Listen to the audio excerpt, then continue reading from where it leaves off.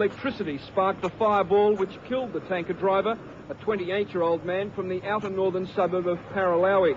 Within minutes, flames engulfed the refuelling gantry and were leaping 30 metres into the air.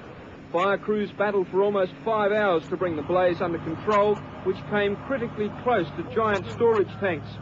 The news of the fire came almost as a self-fulfilled prophecy to a stunned Norm Peterson, the local Member of Parliament, who warned of the fire risk only yesterday. Quoting from an internal report of the Marine and Harbours Department, Mr Peterson criticised the lack of adequate firefighting facilities at the tanker berths along the Port River.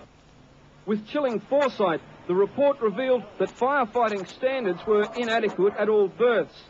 Access for fire vehicles was very limited, and the high risk of fire spreading from the shell berth to other ships.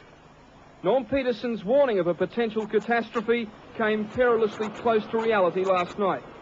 I was shocked. I didn't, when I raised the matter, imagine it could have happened, a fire in that time, but it has, and I think everybody, and to the Premier, I say to the Premier, we need action now. We need an investigation and assessment of what's required and action taken to supply that for those facilities immediately, and that includes a new fire station on the peninsula.